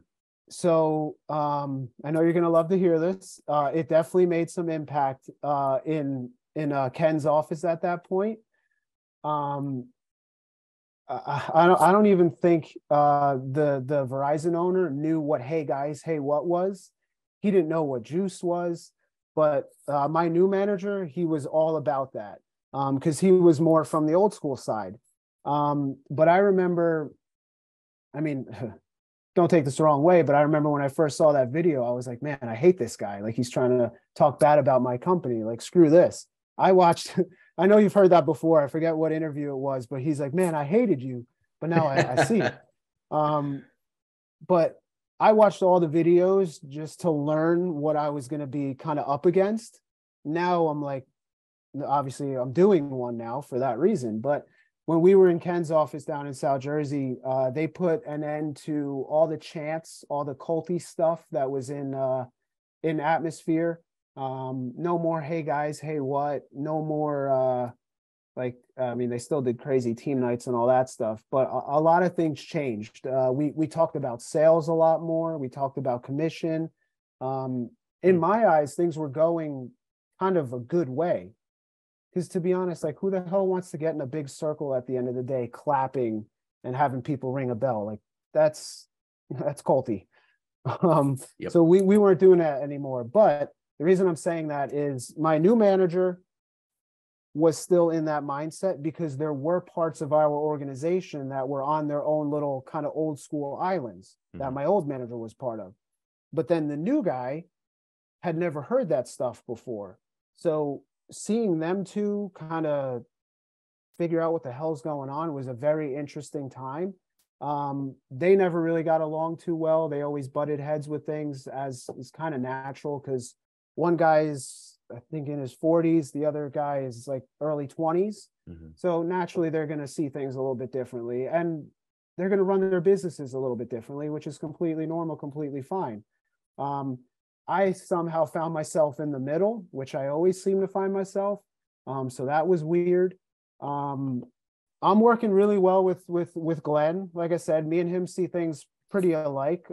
Similar stories too. I know he had a similar, damn it, this is another one of those things that just kept me in. So he's like, yeah, I know exactly what you're going through. I went through the same stuff. I'm like, damn it, crap. Like, all right, let's talk. So we were a pretty good partnership there. So we end up rebuilding or building his team. Like, he came down with a pretty good, solid team.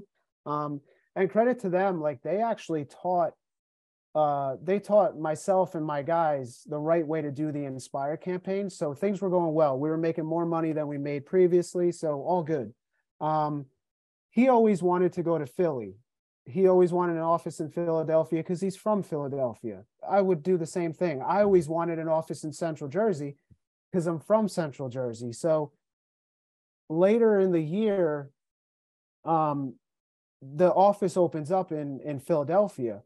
So he starts preparing me to run the office in Central Jersey. I think I have 3 incorporation binders at this point. I get another one to add to my collection. So we set up my incorporation again. So I get a bank account. I sign all the papers that no one reads. I get my little binder, all that stuff. So I'm juiced out of my mind, as they say. So I'm excited. But that wasn't the plan. So I remember he ends up getting his crew out of the Central Jersey office. They go open up Philadelphia. And this was pretty quick. This was like over the course of a couple of days. So in my head, I'm like, cool, like no offense to Glenn, but I'm like, cool, get out of my territory. I'm going to run this one now. No harm, no foul. But that's not the plan. So we get on a conference call with Ken. As soon as the screen comes on, it's Ken, us in the little conference room, and the other Verizon owner. As soon as I saw the other Verizon owner, I was like, holy shit, I know exactly what's going to happen. He's going to have us, me and my crew, work under him, and he's going to have Verizon and Inspire. I've seen this before. Here I go. I'm screwed again. That is exactly what happens. And I am very good at maintaining my attitude, I guess, and maintaining a cool, calm, collected demeanor. So the whole time I see this going on the screen, my guys and girls are looking at me like, what the hell is going on? Like, we thought you were going to run the territory and he was going to run Verizon. Like, they are pissed. Like, and I'm just sitting there just like, okay, yeah, this is great. Like, just cool, calm, collected, because I don't know what else to do. So yeah, now I got to switch to another owner. So that was the 4th and last time. I gave that one probably 2-3 months. And then finally, one of the other guys, Amir, if you see this, thank you for convincing me to quit, because probably still be in the business if it wasn't for him.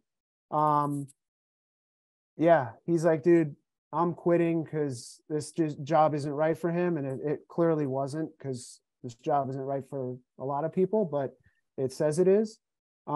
He ends up quitting. And then I was like, all right, I'm going to quit too. So I go into the office. I tell the manager, I'm like, hey, look, I'm done. I got nothing left. I can't do this anymore. He's like, I can't say anything to you. Like, you're going to quit regardless. I'm like, yeah, there's nothing you could say right now. So I ended up quitting. Me and Amir, we go to I think we went to IHOP, probably the best breakfast I've ever had, because I was free now. A week later, best part of this story, a week later, we go to pick up our paychecks that were wrong again. He's packing up his stuff.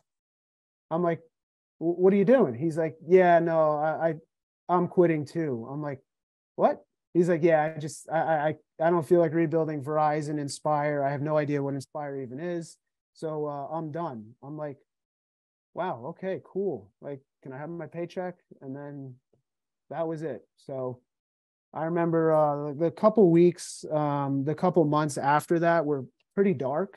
Because I was doing something for 9 years. So Yeah, pretty tough, but being into the real world, getting quote unquote normal job, which is frowned upon in Smart Circle, it's crazy what I was missing out on. So I could talk mentality stuff if you want to talk about that too, because absolutely. a completely different yeah, animal there. yeah, and that was one of the things I wanted to ask you about, was after doing anything for 1 year, and anything as grueling and as horrifying as Smart Circle for 1 year, times that by 9, and not just 9 years, but essentially having your future played with and repackaged over and over and over again. Like you were basically set up to be an owner 4 different times. Yeah.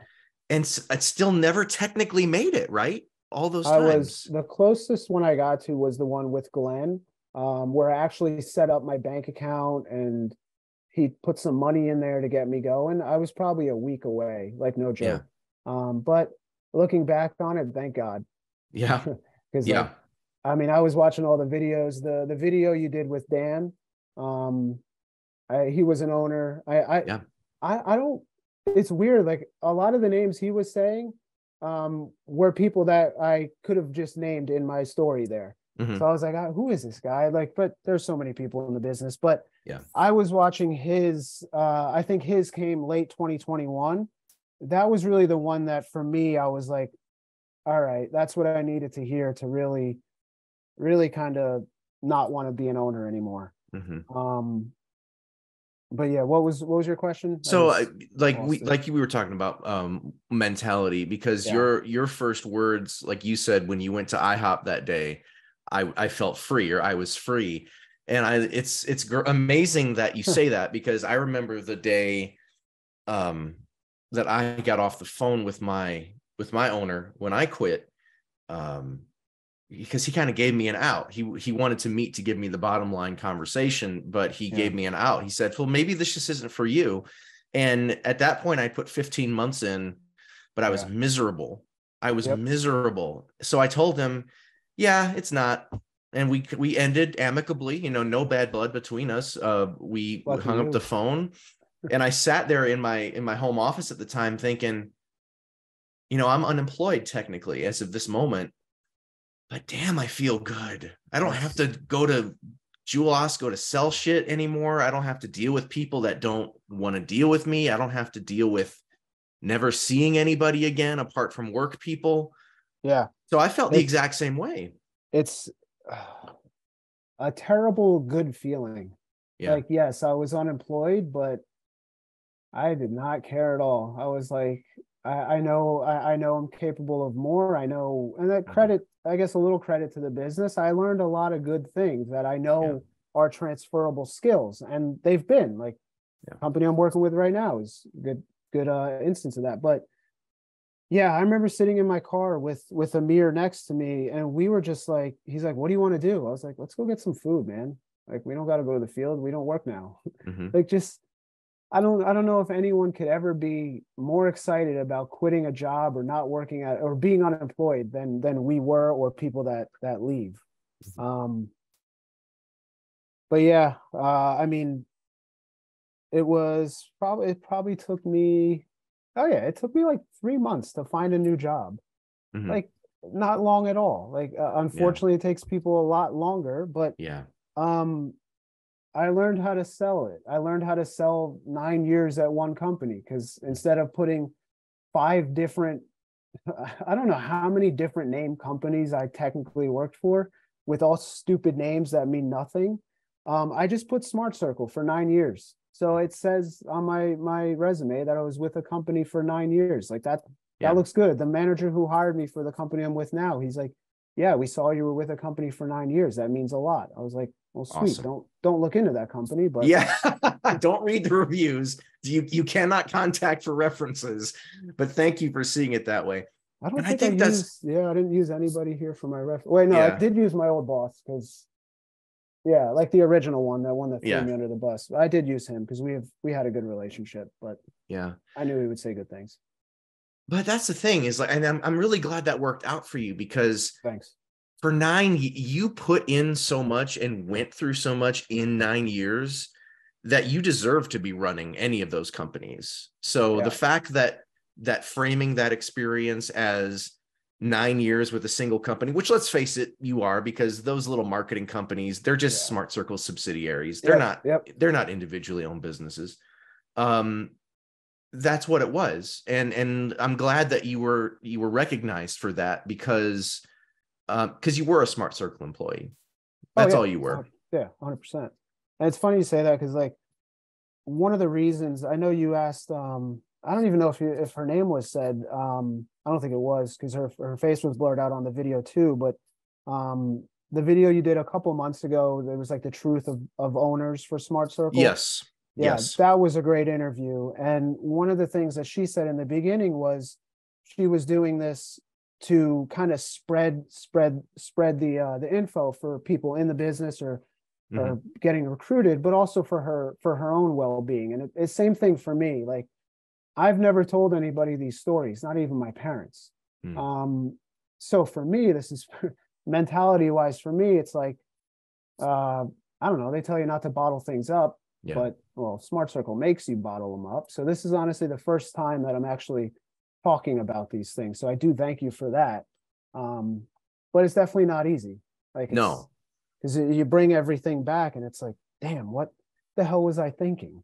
you're bringing everything back, memories that you really don't want to remember, in a public arena. So you're making yourself very, very vulnerable to criticism. All good. Yeah. So yeah, and so thank you for wanting to do that. So, but the mentality thing, I feel like I keep bringing it up and we somehow get distracted with it, and that's probably my fault. How did you recover from that? So after the breakfast, after that excellent breakfast, and after you said you went and got your last paycheck and that owner was also out of there. So how do you come to terms with that? Obviously, yes, you're applying for jobs and you frame it as 9 years with a single company, but mentally now your life's completely different. Like you said, you're back in the real world. You're no longer in the insulated, false Smart Circle Devil Corp universe. Yeah.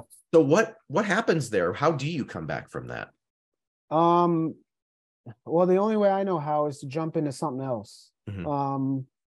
So yeah, I would say those 3 months that I wasn't unemployed were pretty bad, pretty dark. Like, not gonna lie, there were nights where I didn't get any sleep. I've had trouble sleeping since I left, because it goes back to like the sunken cost fallacy or something. Like, you get so excited for a goal and then you never reach it. Like that messes you up a little bit.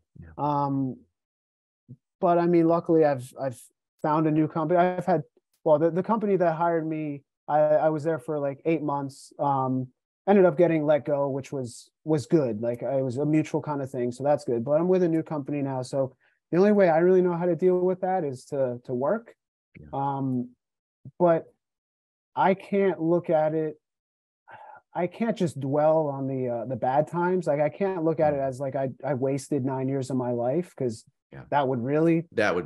That would be bad.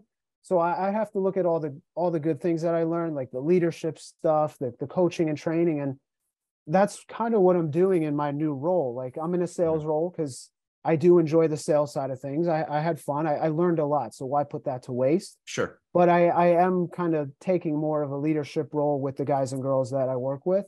And I do credit that to Smart Circle, but it's because I have to. It's because if I was looking at it as all negative, that would wreck me. And me knowing me, like, I can go down some pretty dark places. Like, I think a lot of people have struggled with depression, so I know what I can and cannot think about. So I have to be careful with that, but I have to stay busy. But I have to learn to look at the positive things, because there are some, but sure. Took me 9 years I could have learned that in 1 year instead of 9. That's the only regret I have. Like, it cost me 9 years. Like, I will not get that time back. So it's funny you say that. The first thing I did after I quit is, this is going to sound crazy, I took a vacation. You're not the first person to tell me that. Like, we're not allowed to take vacations in Smart Circle. You can't miss a day. Like, that's another thing too that I can talk about for years probably about is what it really costs. And again, the girl that you did the interview a couple months ago, she nailed it. The business will take what you're willing to give, and it will get you to give a lot. Like, I gave up all my hobbies, all the things I was passionate about. I gave up some friendships, a lot of stuff. So I like to snowboard. So the last time I was snowboarding was early February of 2013, and I didn't go snowboarding until February of 2022. I still knew how, thank God, but like, just if someone's thinking about, or if they're still in the business, like whatever hobbies you have or passions you have, you're not going to be doing those because you have no time to do them. So like that was like I remember getting back up to I don't know if you've ever been to Vermont, but one of my favorite places to be. When we drove up there, I was like that helped me a lot mentally because it was literally the week after I quit. Yeah. I needed that. Like because it brought me Yeah. back to what I was before Smart Circle. Yeah. Um Started playing golf again. I started all doing all the things that I used to love that I love again. So Yeah. thank God for that. But yeah, it'll take all that stuff away from you. Maybe not away from you, but it puts it on the back burner, and then tells you you can have it back when you get to ownership. But no shot. Yeah. So yeah, that I mean it sucks, but can't change it. Sure.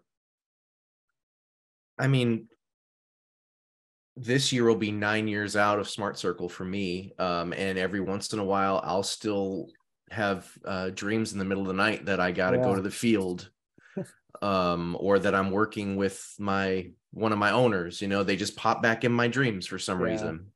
I don't You know, I don't think that'll ever go away, unfortunately. yeah, And it's a funny you say lot that. less frequent, Good, lot less frequent now, good, but still good. happens. Yeah. Yeah, you just gotta replace those memories with new ones, I guess, right? Yeah. But it's funny you mentioned the field because I never well I did I mean just like everybody when you first start the field sucks but I started loving the field because I wasn't in the office. That's hmm where I could be by myself. I could meet you meet some cool people in the field, like don't get me wrong, like yeah, you hmm meet some shitty people, you have some tough times like the cops getting called on you and being told you're doing illegal stuff. um but then when you get back to the office it's like oh great, here's all the drama, here's all the bullshit. Yeah. So I one of the guys one of the guys that I could probably get on one of these too. Every time we talk, he's like, "Man, the only thing I miss is the field." I'm like, "I know what you mean because we had some fun. Yeah. Like, there's sometimes when you're training people, it's a little it can suck a little bit, but when you're working with like someone who's at your same skill level in the field, you can have some pretty good times, Yeah. easy You can. days. Like, it is what it. Well, did you ever do door to door? Thank God, no, I did not. I could not imagine. The thing with door to door is because I did a retail like event once for Verizon FIOS, hmm and that was like top 5 worst days ever because Really?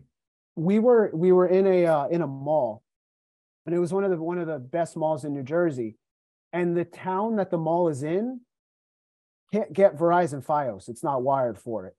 So we were having literally like hundreds of people coming up to us like, oh, Verizon's in Freehold. Can we get Verizon? So we're like, sure, like, let's plug in your address. Nope, can't get it. I was like, can we just go to the field, knock on some doors and work where we know they can get what we're Yeah. offering? So like yeah, door to door, like there were days that sucked. Like the summer when it's 900 degrees. Oh, I guarantee because in Jersey we had the smoke from the fires in Canada last week. Yeah. I don't know if you heard about that at all. I'm Oh sure you did. yeah. Yeah. There's no shot they had off. The guys were definitely working in that, Oh, of course. and like Of course. you could barely. It looked like Mars outside my window, and you could barely breathe. hmm But they were definitely working. So that was probably a really crappy couple of days for them, but it is what it hmm is. But definitely had some good days in the field and definitely had some fun. But I mean, looking back on it, I wish I didn't have to do it. But Yeah. learned some good things, met some cool people. So it is what it is. And it definitely makes you a different, I don't know, it gives you a thick skin, which you need in sales. So hmm it is what it is. Yeah, and really now that we're out, I think the framing and of what you do with that information, what you do with those core memories is so important because we could Yeah. look back on it and say wasted opportunities or I lost this much time or we could say, well, what did we gain from it? What can we take away from it? And Yeah. over time, the negative effects will It's ebb like, away, it's just like a relationship. Like if Yeah. you're in a relationship, a long-term relationship, looking back on if it ends up going south, like you look back at it, you're like, ooh, well, I shouldn't have said that, or maybe that person did this wrong or something like that. So you learn from your mistakes and you go forward. So that's the only way I can look at it because if I look at it like crap, I just cost myself 9 years and it was my mid 20s to early 30s, not a good time to not have a life. That's the part that sucks, but can't change it. So we could talk about the ownership side, because I have a pretty good, I mean, my old owner did a pretty good job of explaining things to me when he left about how things work. So we could talk about Yeah. that. Yeah, that's fine. I mean, because like when my time in Smart Circle, we were always taught ownership. That's the level you want to get Oh yeah. to. All your, like you've talked about, all your dreams will come true. Whatever Mhm. your whatever one of your whys is, if it's free time, family, whatever, you'll get it. Obviously in the past 5 years, I've learned that that's all a lie, and that most owners make less money than their team leaders tend to make. But yeah, Yes. being as close to ownership as you were, what light can you shed on Yeah. that idea of Smart Circle ownership? So well, kind of like you just said, it is not the money they promise you.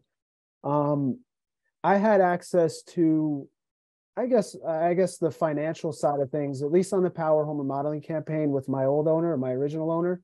Um, and the break even for our office, like we had a pretty nice office in Central Jersey, and New Jersey is not cheap when it comes to real estate. Um, I think he was spending probably 30, no, he was spending like 4 grand a month on the rent. Um, Um, but when they break down the business to you, they tell you the overhead is the rent and the supplies in the office. yes. They don't tell you about Herb Joy, which No. are you familiar? Yeah. They don't tell Yeah. you that you have to pay all this money for recruiting. They don't tell you like it all goes back to Smart Circle. Um, and that's a lot of money. So like I remember I was the one who handed out the paychecks always, because when they were wrong, guys would come into me, be like, Mike, where's the boss? Well, you're here, so what's up with my paycheck? Oh, cool, I'll take care of it. So I would see, I'm just a curious person, I guess. I would rummage through the little payroll envelope. I would see how much everybody got paid, and then I'd see that my owner paid himself $100 every week. And I'm like, what? $100 every week? Like, what's up with that? And then I spoke to him about it. He's like, yeah, no, all my money is in my business account. I'm like, well, how do you take that out? He's like, yeah, let's go get lunch. I'm like, what? So every week he paid himself $100. And I mean, people can do the math.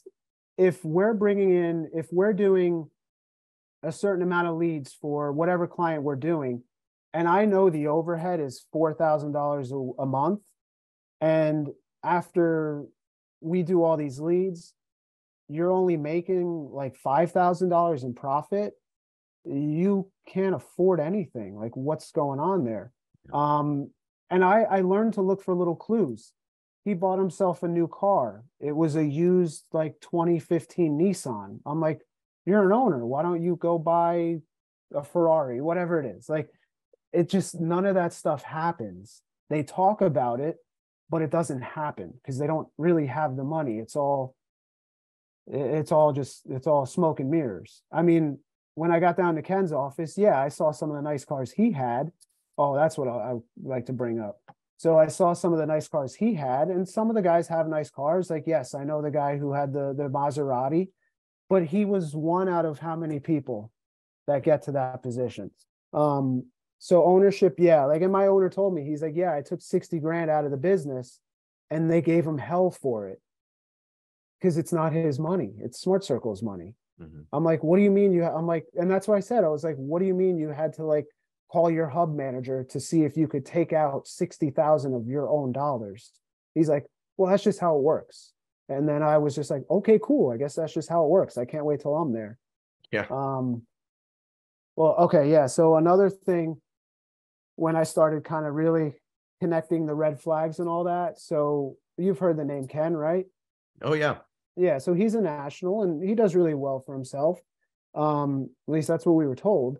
Um, I was told from day one that he makes between $5 to $10 million a year.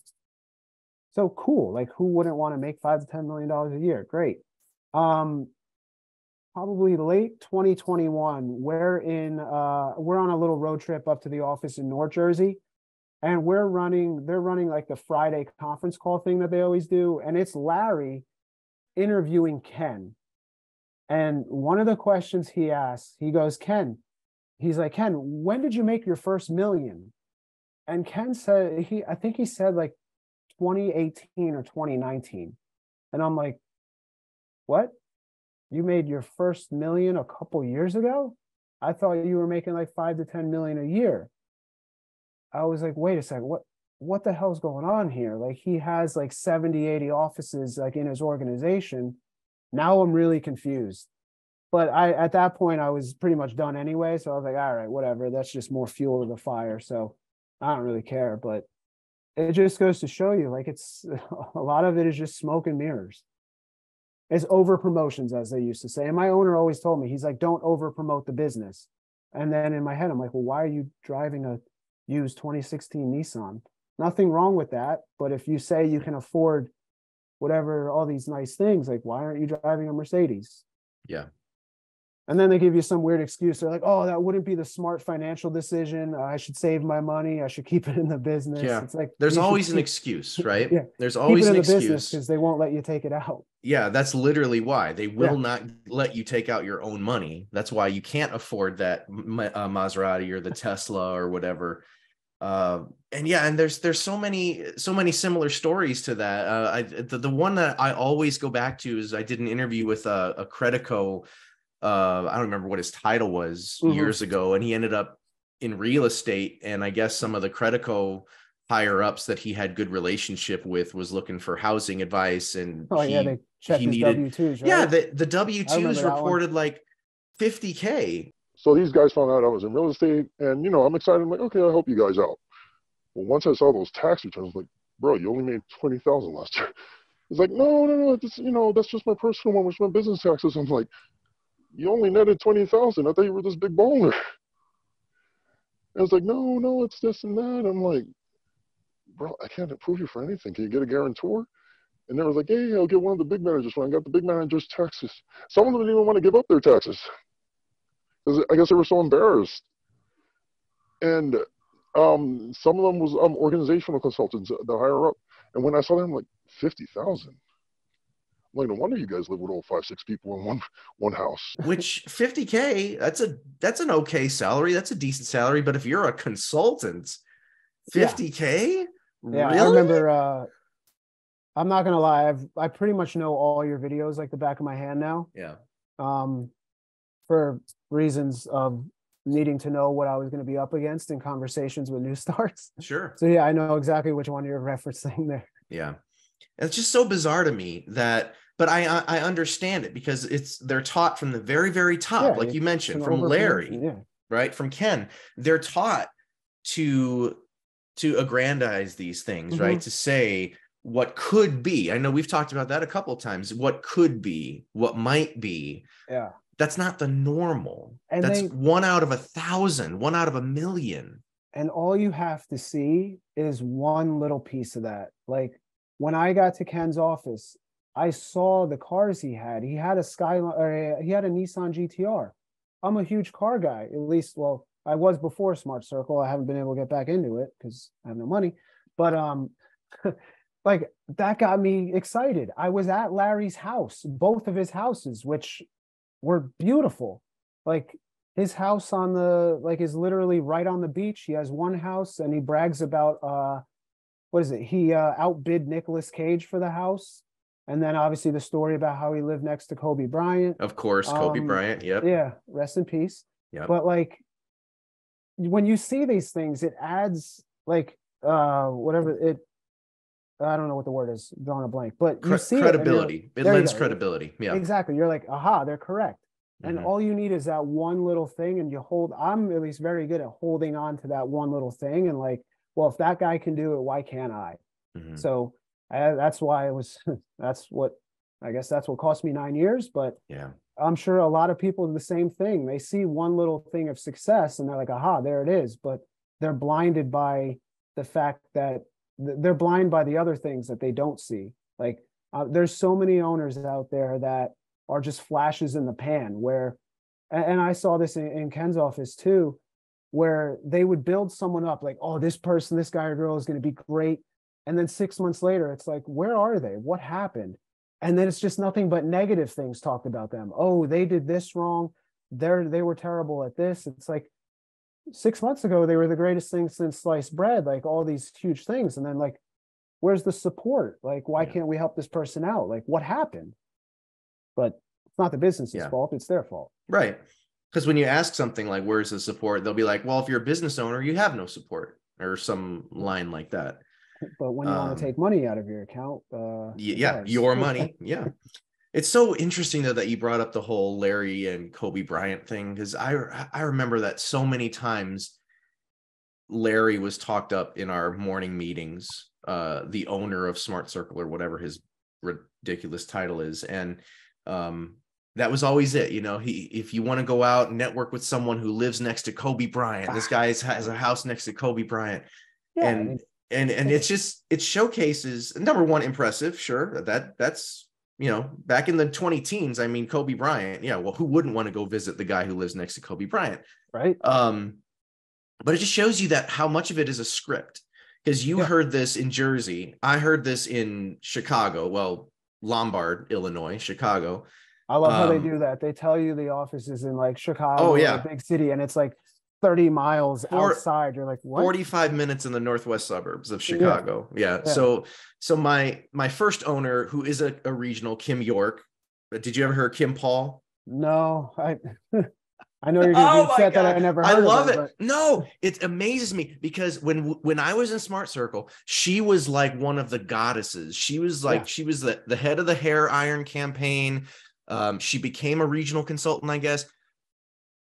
No one knows who she is. And that just stuns me, because she is supposedly such a big deal, but no one knows who she is. Anyway. Yeah, they're a big deal in Smart Circle, but once you're outside of it, it's like, who are you? But even within Smart Circle, it's like, and you and I worked there at the same time. Yeah. I would have thought you would have at least heard her name before, but the fact that you didn't is amazing to me. Right. But the reason I brought her up is the fact that she was so clueless about everything else other than Smart Circle. Yeah. I feel like she probably had to look up Kobe Bryant's name online. She probably had no idea who he was. Well, I mean, who has the time to do anything but Smart Circle at that point? Yeah. It's like, another weird mentality thing is what do I have to do on the weekends? Yeah. I didn't know what to do on the weekends, because I'm like, I have 2 days to do nothing. The hell do I do? Because I'm used to working on the Saturday. Mm-hmm. Like, and Sunday is just getting prepared for the rest of the week. So it's not really a weekend. That was just a weird mentality shift there. I don't know. Well, because in Smart Circle, our weekends are like what, Monday, Tuesday, usually, or something like that. If we get a day off anyway. I worked, I probably different for the door to door. Like we were Monday through Saturday. Like I was in from 9. My day was probably 9 to 10 o'clock, 11 o'clock if I had to have a critical conversation. Mm-hmm.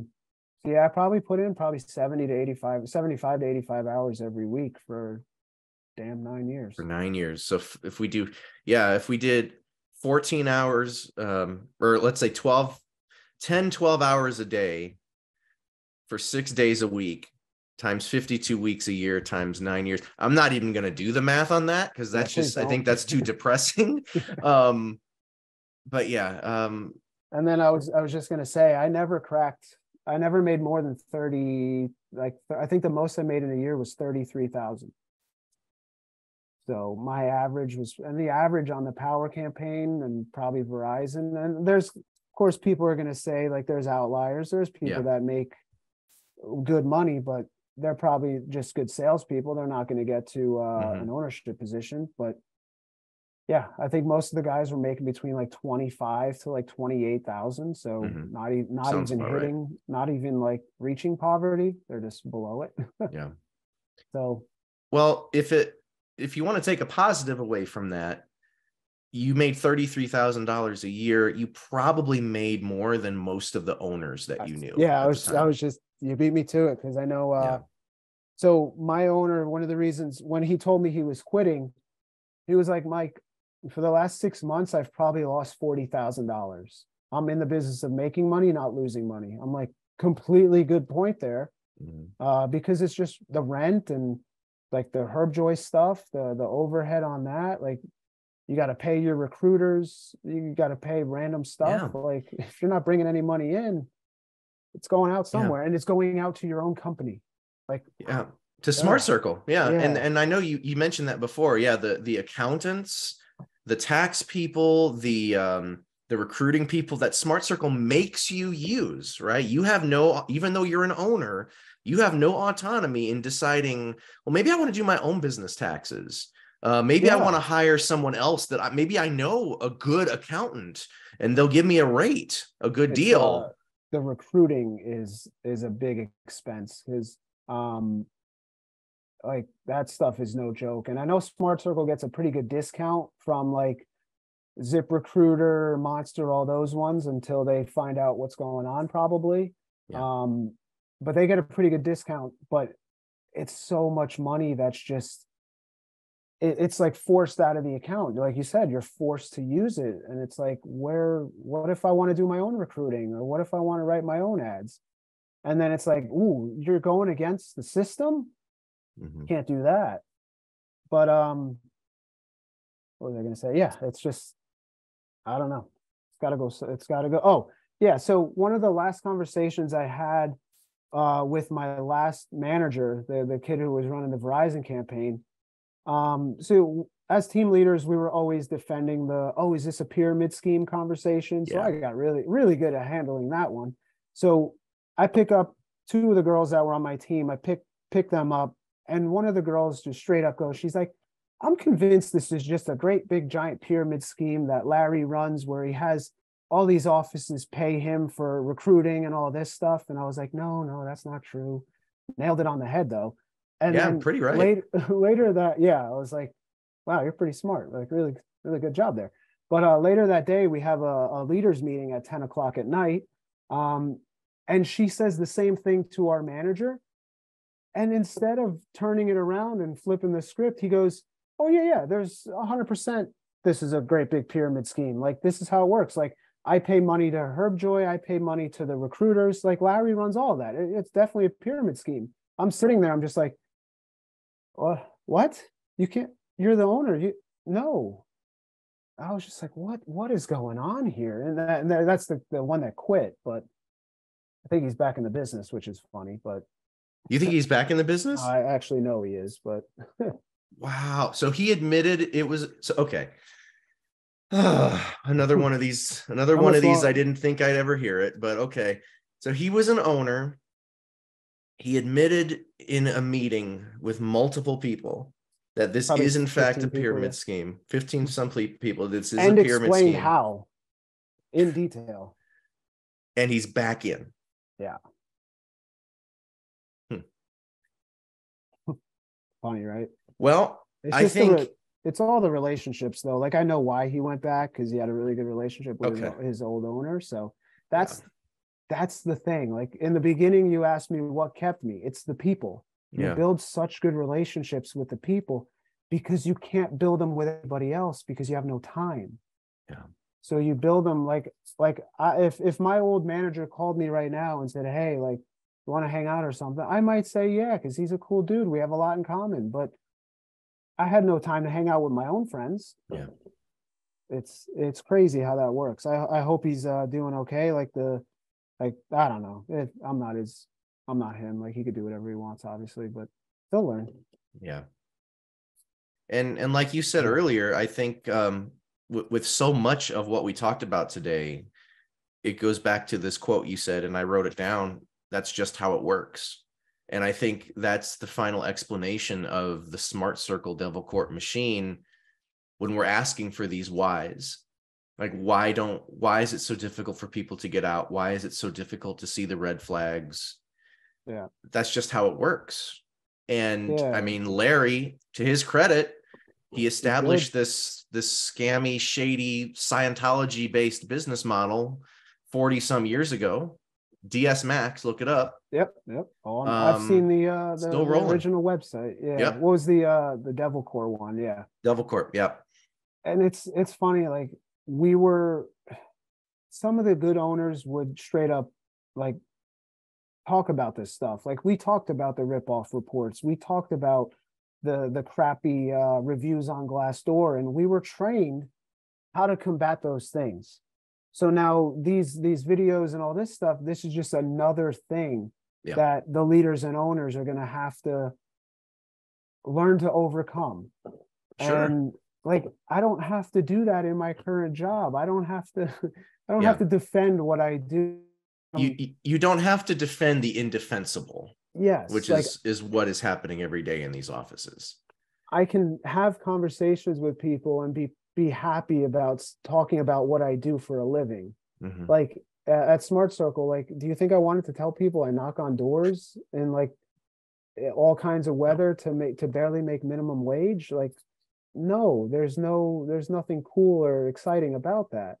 But that's just how it works. The business has a way of just keeping you in. Like one of the first things that grabbed me was I got taken on a trip to Jamaica. Yeah. And actually, that's funny. That's when I learned what Smart Circle was, because they don't tell you, they don't use the word Smart Circle. Nope, they so never do.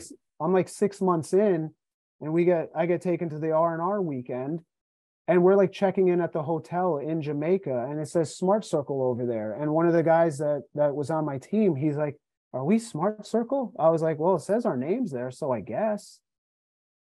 That's like, what? I mean, hey, like I said, like if someone wants to do it and they get recruited and they start, like, take out of it what you can, like learn some sales skills, learn some leadership skills, like, but be careful, like look for the red flags, like look at, like, if something doesn't seem right, you're probably right about it. If it seems too good to be true, it is. And it took me 9 years, it was 9 years to learn that one the hard way. But if I could stop someone from spending 9 years of their life learning that, then that's all I look for. But yeah, it works, and it works well. Like people are doing second round interviews tomorrow. Someone will start on Monday, and it'll keep, hopefully, well, I don't know how much longer, obviously, but we can only do what we can do, right? Absolutely. And thank you for sharing the stories, because like we mentioned before, it's especially if this is new self-disclosure for you to everybody.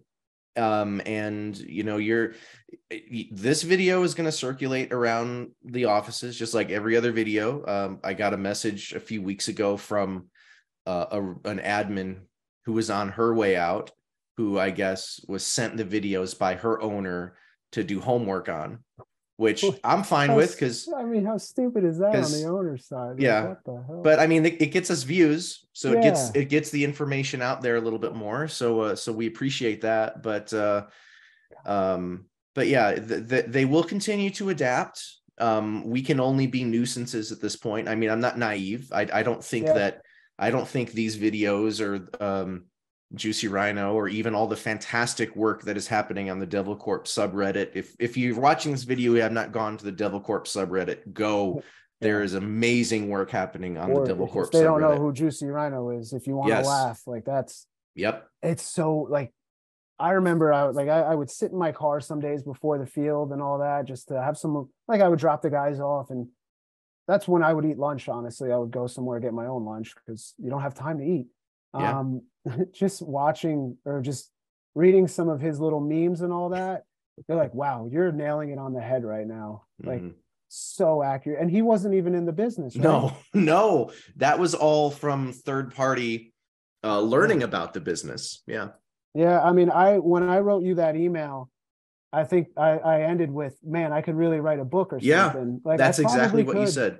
I definitely could, and like, I probably should. Because people will read it.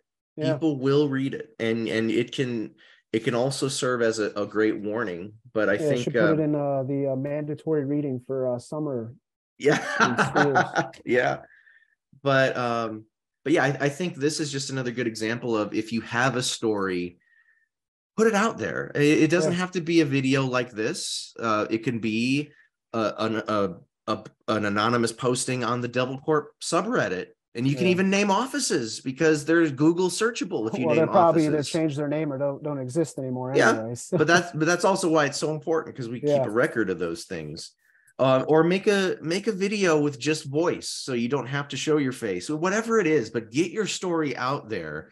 Because the more stories like yours, Mike's, like everybody that decides to do a video, or everyone that wants to post about it on Reddit, it adds to the credibility of everybody that we've talked to the past 5 years. So that Smart Circle can't say, oh, those are old videos, or because, you know, they say juice. We don't say juice anymore. You know, they're talking about outdated stuff. No, we're still talking about things that are very relevant. And these companies that are preying on desperate people. I can't tell you how many interviews I've heard the word desperate. You said it earlier too. Yeah, 100%. Yeah. They're preying on college students. They're going to college job fairs. There's so many tentacles to this insidious operation that any new information about it is going to help. Yeah, people will find it. Yeah, and that's like the owners and nationals, regionals. They're, like you just said, they're always trying to find new ways to recruit. I don't know. I mean, it's been a year and a half for me. I don't know. Like, we started having trouble with like LinkedIn and ZipRecruiter and all that. Like, our stuff was getting flagged. So I don't know how that is now, but it was starting back then. So I'm sure it's worse. But yeah, I mean, I guess, I mean, credit to you. You're doing what you can. So really all we can do is spread the word, right? Yeah.